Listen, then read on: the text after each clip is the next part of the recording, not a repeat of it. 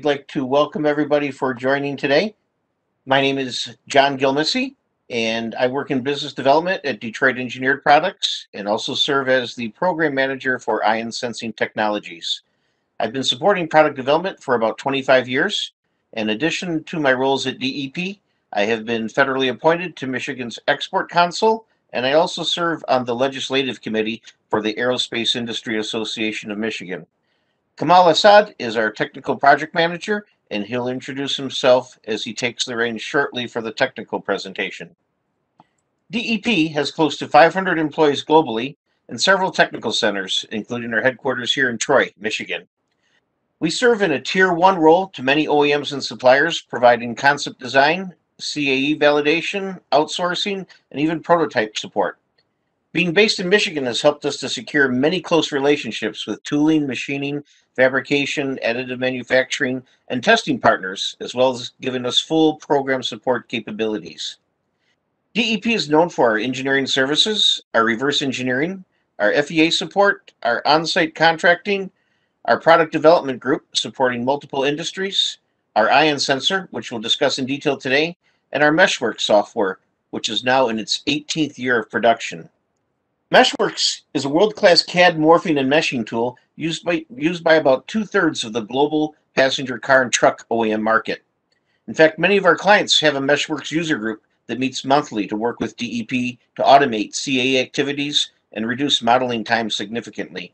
Some of our largest OEM customers tell us we help them save over 10,000 hours per year thanks to Meshworks.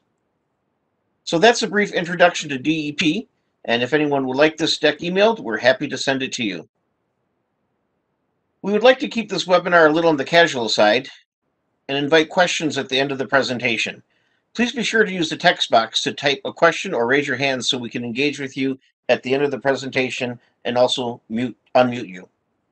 So ion sensing now, what has changed? Number one, challenges regarding the masking of the ion signal due to electrical interference has been overcome with patented shielding technologies. There's also no need to drill a hole in the cylinder head, thanks to the ability to multi-purpose existing components like spark plugs and glow plugs.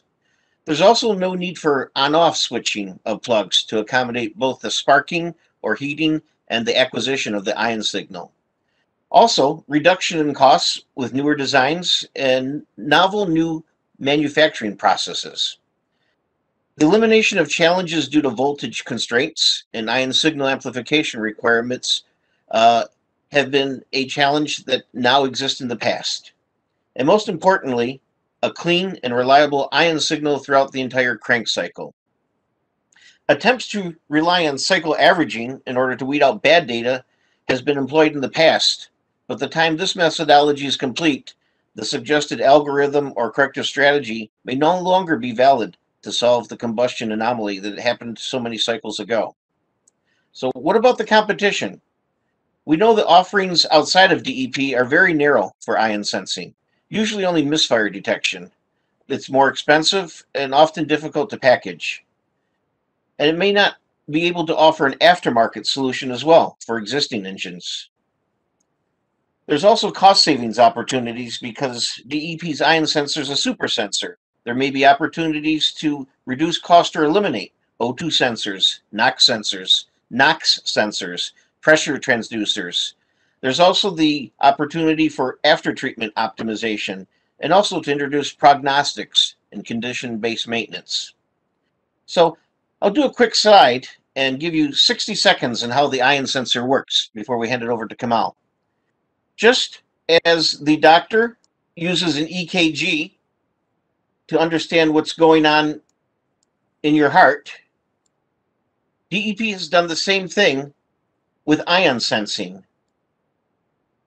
We're able to acquire this signal that happens during combustion, and we've used a lot of expensive lab equipment to understand what it really means. The way we do this is whenever there's a combustion event, we use either a spark plug or a glow plug to capture this ion sensor.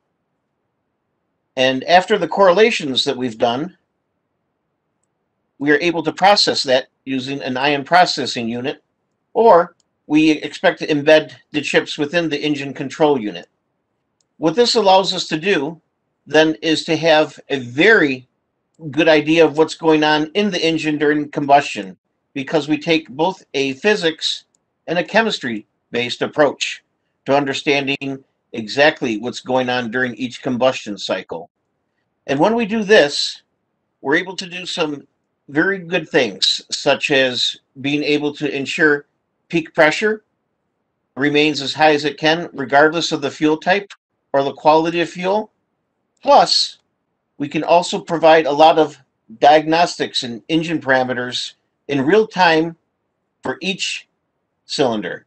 So the things that the DEP's ion sensor can accomplish, and Kamal will get into this, would be misfire, pre-ignition reporting, start of combustion, cylinder imbalance, CA50, knock, peak pressure reporting, soot, NOx, enabling multiple fuel types, also enabling compression ignition engines to use gasoline, helping with hybrid engines to better optimize and reduce the controls programming, and several other projects that we have for the next year to year and a half, be it dynamic skip fire anomalies, engine prognostics, driveline torque control, support of the power generation industry, intelligent algorithm controls, and even protecting software tampering. So, with that, I'll turn it over to Kamal, who can share his screen and go into the finer details of ion sensing technology. All right. Thank you so much, John, for the introduction.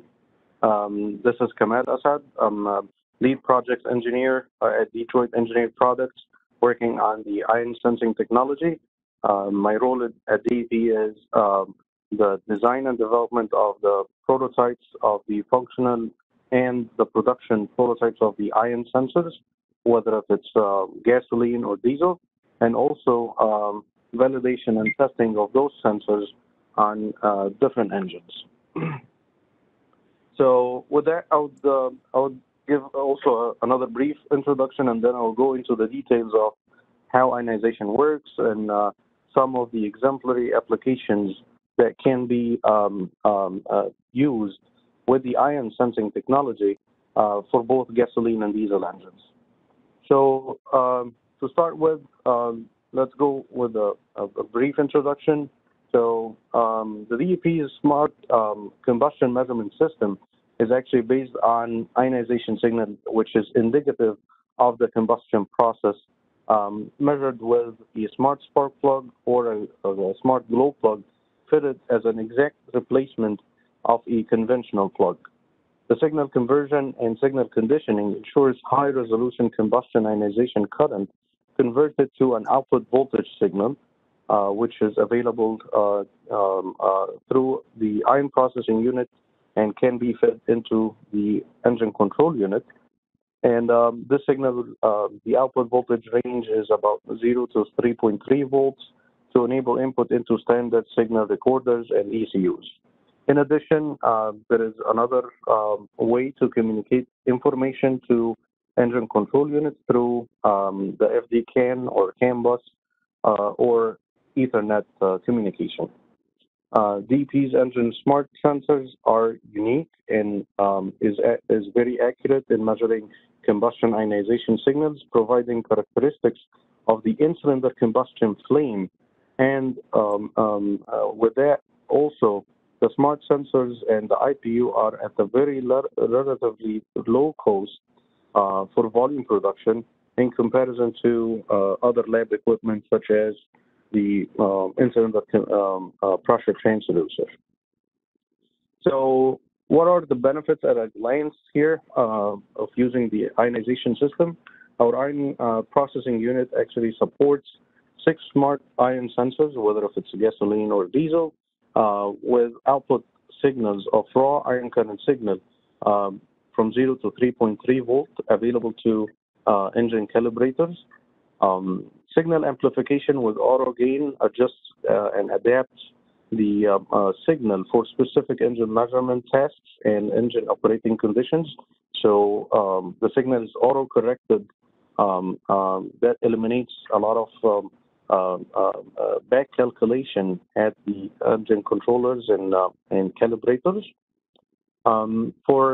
For spark ignited engines, the smart spark plug is custom made to replace an existing conventional spark plug with available sizes of metric 12, metric 14, and anything above that, metric 18, of course. For compression ignition engines, the smart glow plugs are custom made also and replace existing conventional glow plugs that with available sizes of metric 8, 9, 10, 12, and whatever is bigger. Ionization system could be used on a test bed or in a vehicle, and it's meant for volume production. It's not limited to research facilities and lab tests only. It can provide both standalone operation where you can measure all the ionization signals and report all the information to the engine control unit, and also could be used for active feedback control, as we are going to see in some of the applications. The IPU capability of reporting cycle-by-cycle data in real time, and also is able to send all the rows ionization signal or voltages with combustion parameters such as start of combustion, end of combustion, combustion duration, and a lot more information about the combustion.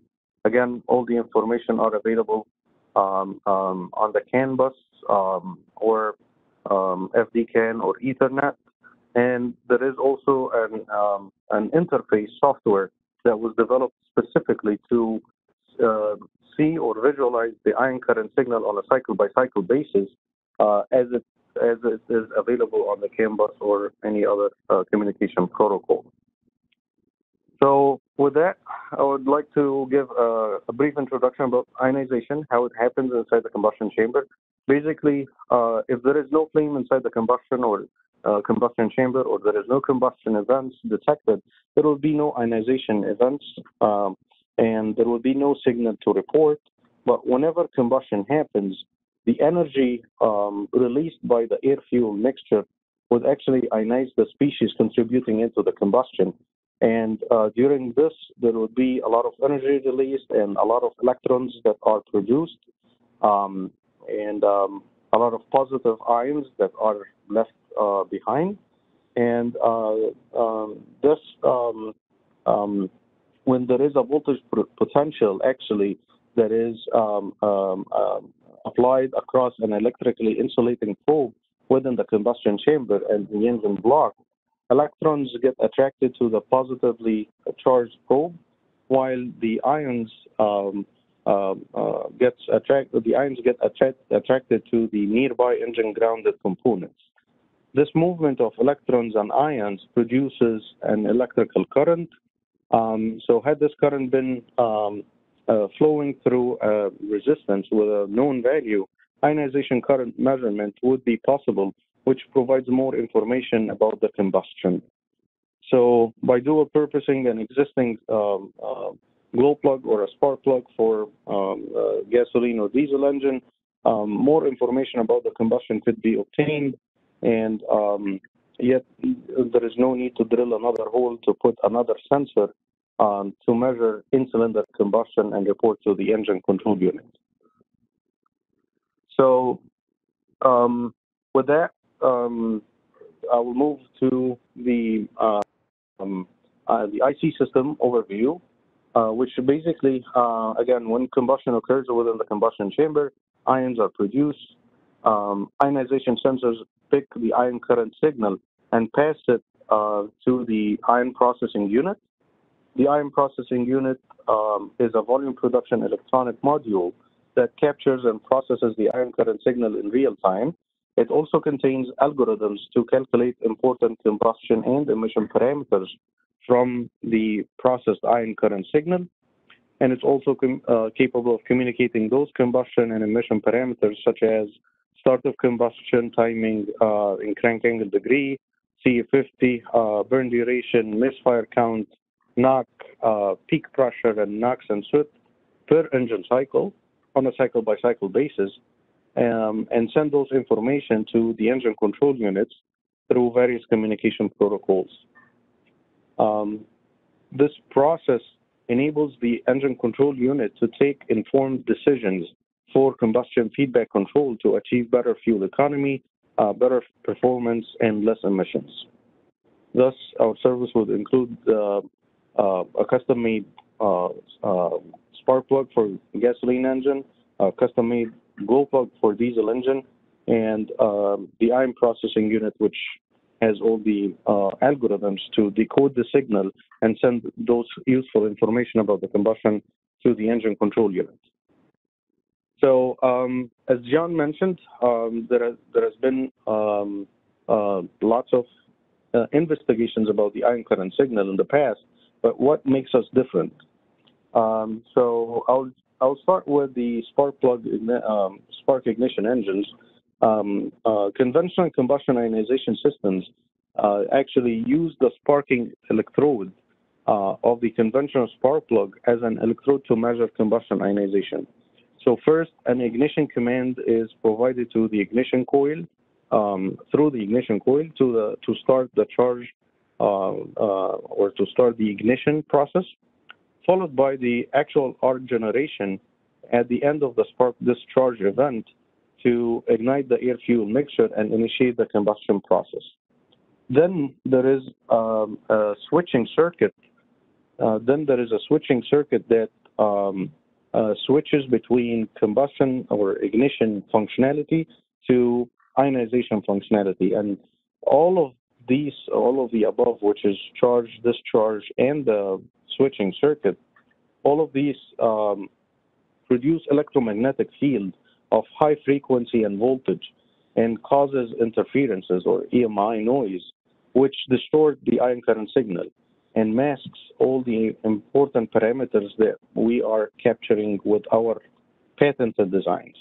Also, ionization measurement is not feasible during the ignition process since the spark electrode is connected to the ignition circuit only to ignite the charge and then switching to ionization measurement.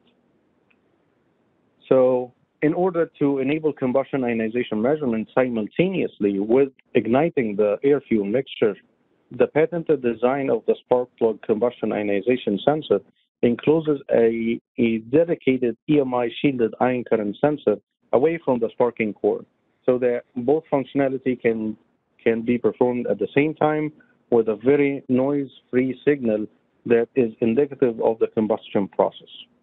So, for example, here you can see on the right-hand side of the presentation, there is a graph that shows in-cylinder pressure signal, which is represented in the black trace, showing that there is combustion happening inside the combustion chamber, and ion current signal measured using the conventional ionization techniques of the spark plug, the old systems, and represented in the blue trace, which has a lot of noise affecting the ion current signal and masks important information about the ion current signal.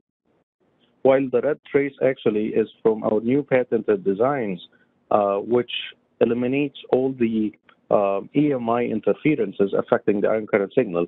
Thus, you get a really noise-free combustion ionization signal representative of the combustion event and away from any ignition noise. So in order to test such new designs, we have actually fitted our ion sensors in one of our testing vehicles. And this testing vehicle was tested on the road. It has a 2-liter turbocharged engine with a 9.2 compression ratio and engine specifications as shown. We've been testing this on the road and also on axle hub dyno where we can simulate road load conditions. And the results are quite impressive. I'm going to go through the experimental setup first of this testing vehicle. Basically, the ion processing unit is being the center or the brain of the ionization system, which decodes all the signal of ionization and translates it into combustion parameters. It's being connected to a spark plug ion sensor to measure ionization signals. It's been connected to ignition coils so that it would actually determine when is the time for the combustion. It's been connected to camshaft and crankshaft position sensors to determine engine speed, and it's also connected to manifold absolute pressure in order to determine the different boost pressures. And at the bottom of the screen, you will be able to see two systems or two outputs that we can provide from the ion processing unit, which basically is raw ionization signal that goes directly to engine control unit, and it has a 0 to 3.3 volt signals. And on the other hand, you can see the interface decoding all the signals on the CAN bus or an Ethernet, and reading ionization data from each cylinder and outputting all those information on the CAN bus so that the engine control unit would listen on the CAN bus and take the informed decisions. So in order to test this vehicle further at our testing facility located in Waterford, Michigan, the vehicle is actually, as you can see on the screen, is coupled to eddy current axle hub dynos that would provide loading on the vehicle wheels to simulate different road load conditions. Combustion and emission test bench equipment have been available to perform combustion and emission analysis, which would also be needed to show the differences and to show how close is the or how accurate is the data that we are outputting through the CAN bus. Such test equipment, such as in-cylinder pressure transducer within the engine cylinder head, having the pressure transducer at the same cylinder where the ion sensor was fitted, high-speed intake manifold absolute pressure sensor, combustion analyzer data acquisition system, which is connected to the pressure transducer, and fuel flow meter and NOx sensors. All of these equipment was instrumented in this vehicle to show the merits of using the ion sensor versus the very expensive lab equipment. Then I'm going to go through some of the exemplary applications, such as misfire detection. So the first application here, which is misfire detection, in order to show misfire detection capabilities using the ionization system, a simple manual switch relay circuit is installed to interrupt the ignition command provided from the ECU to the ignition coil to initiate the combustion process. This way we can disable any cylinder and show that there will be no combustion happening. So as you can see here on the video, there will be cycle-by-cycle traces shown from the combustion analyzer. You can see combustion pressure in the yellow trace. You can see injection command in the orange trace, ignition command in the cyan light blue trace, and ion current signal in the red trace. And when the switch to induce misfire is pressed, the ignition command is interrupted, and combustion is no longer there. So when combustion is interrupted, ion current signal goes to 0, indicating that misfire is detected within those cycles. And also the pressure transducer shows the same behavior, which shows motoring pressure only during those misfired cycles. At the bottom here, there is analysis that has been done just to show the merits of using the ion sensor. And basically, the blue trace here shows the IMFE data, which is showing also peak pressure data to show misfire cycles. So basically, when misfire happens or the ignition is interrupted, the peak pressure actually drops to motoring pressure, and as you can see on those cycles.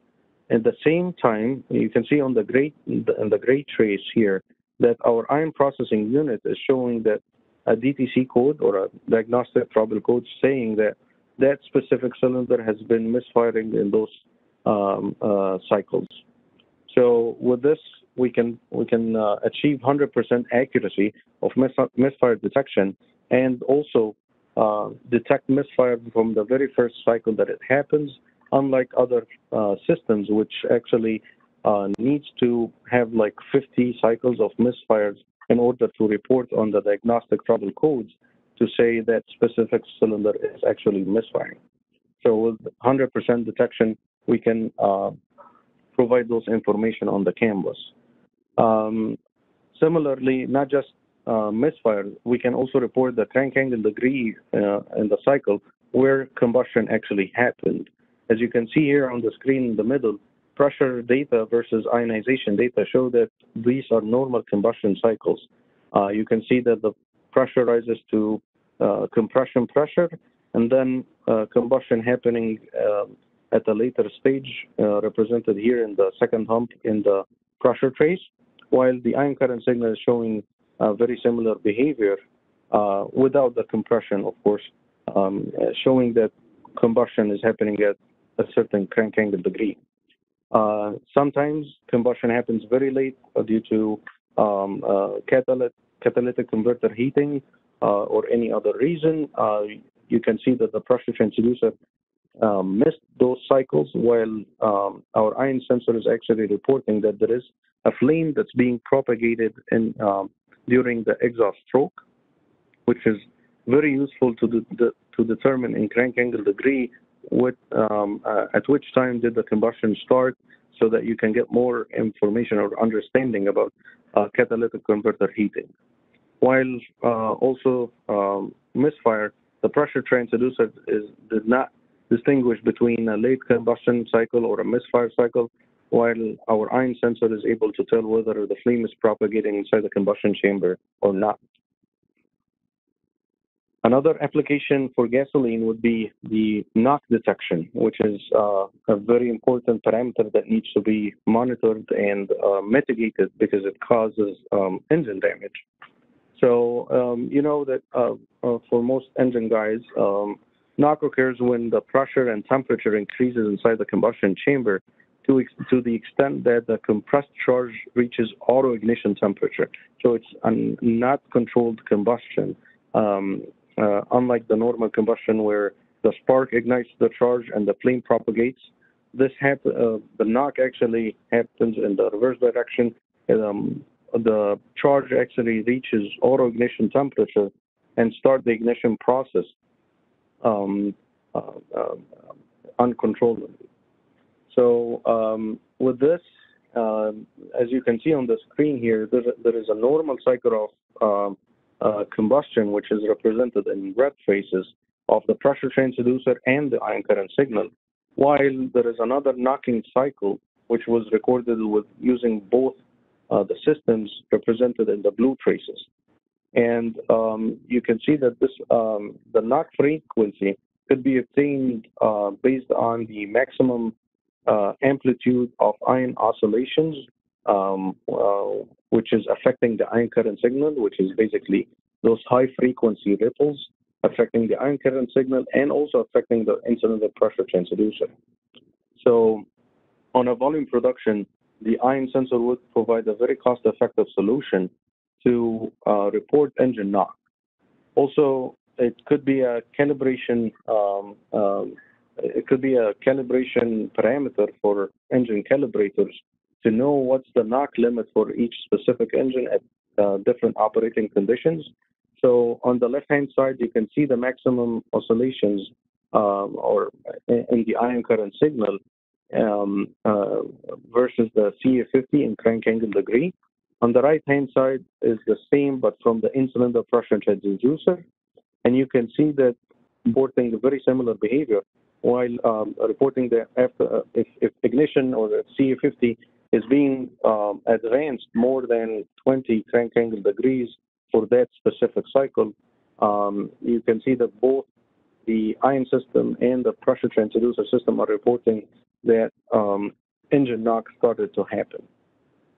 So again, this is a very, very good solution and a very cost-effective solution to report misfire and knock and combustion parameters on the cycle-by-cycle basis.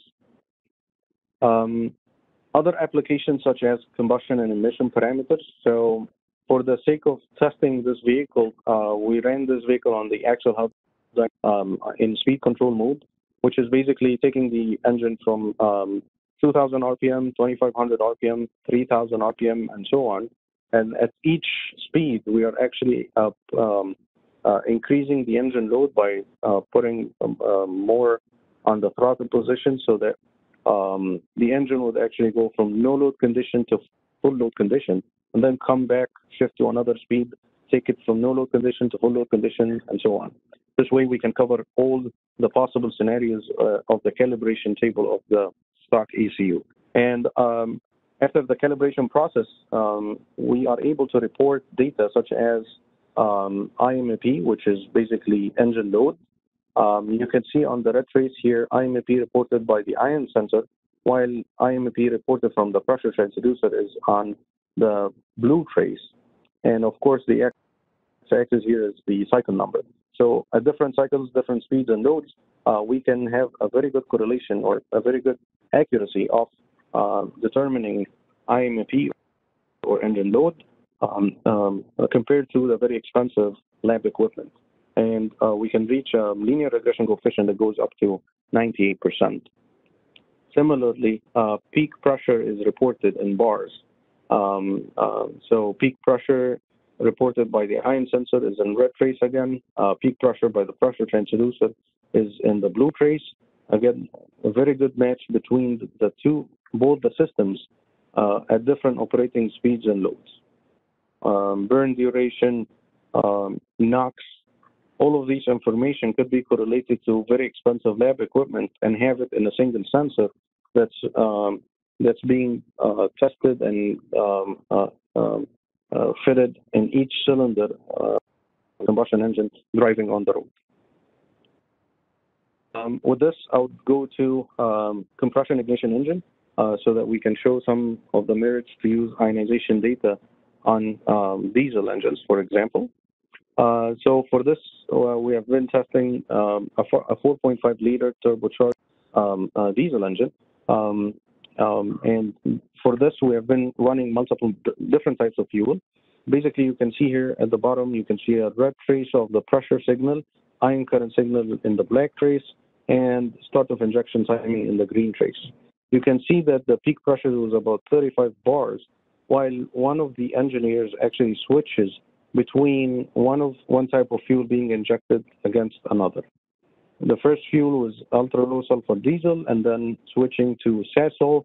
Sasol is a very low cetane number fuel that requires more time for the fuel to heat up, warm up, and evaporate and mix with the air, and then start the combustion. And as a result of that, the ECU is running blindly. It doesn't know what type of fuel is being injected. So the fuel is being burned at a very late crank angle degree, as represented in the ion current signal and the pressure transducer. The peak pressure actually has dropped from 35 bar to 20 bar. This means that the engine is suffering. It's losing power. It's injecting fuel that's not burned. It's bad for emission and performance. So we repeated the same experiment again, but this time we controlled the start of the injection timing, which is represented in the green trace. So the ECU or the programmed ECU would keep the ion current signal at the same location, which is near top dead center, whatever type of fuel is being injected. Basically, the ECU would advance or retard the start of injection timing based on the ignition delay period that is detected by the ion current signal. And thus, this actually provides a very good or an effective solution to have multiple types of fuel being injected while having the peak pressure maintained and also engine performance and fuel economy at the same levels, without having engine suffering or having a lot of emissions in the tailpipe. One last application, similar to the gasoline engine, we have a 5.2 liter turbocharged high pressure EGR engine. We took this engine, put it on a dyno. We did all the design and development and fabrication of the glow plug ion sensors, as you can see on the screen, and fitted this on an engine on an eddy current dyno, and fitted an in-cylinder pressure transducer with a glow plug ion sensor in the same cylinder, so that we can report both and compare both the sensors. There is a fast NO machine that was installed in the same cylinder, in the exhaust port of the same cylinder, and also an opacity meter that was installed in the exhaust tailpipe. All of these are there to compare the data that we are acquiring from the ion sensor versus the data against the very expensive lab equipment. Again, more pictures of the test setup is available, as you can see on the screen. And for this experiment, again, the ion processing unit being the center, manifold absolute pressure sensor signal is fed to the ion processing unit. Crankshaft and camshaft position signals also. Injection timing was also fed to the ion processing unit, and of course, the glow plug ion sensor feeding signals to the ion processing unit, so that the algorithms would actually decode the combustion signals into combustion parameters to engine control units. And for some calibration purposes, in-cylinder pressure transducer is also fed to the data acquisition system, so that we can compare the data between ion processing unit versus these expensive lab equipment. Here's a picture or a video of the interface, which basically visualizes the ion current signal in a cycle-by-cycle basis and calculates the important parameters and sends these parameters over the CAN bus to engine control unit. And the result is quite impressive. As you can see, this is ion current signal in a cycle-by-cycle basis and in the blue trace. While operating the engine in different load and speed conditions, you can see the data from the ion sensor in the red trace versus the data from the expensive lab equipment on the black traces. No matter what the engine goes in different engine operating condition, high load or low load, high speed or low speed, all the information are matching and providing a very good and reliable solution to measure ionization data or combustion data on a cycle-by-cycle basis. So for a summary for this experiment, you can see we took the engine from 1,000 RPM to 2,000 RPM, and at each RPM we're keeping the speed constant and taking the engine from no load condition to full load condition. You can see that the data from the ion sensor, which is represented in the red traces for both the peak pressure and soot, correlates very good with the very expensive lab equipment, which is the pressure transducer in the blue trace and the opacity meter in the blue trace and above in the graph above.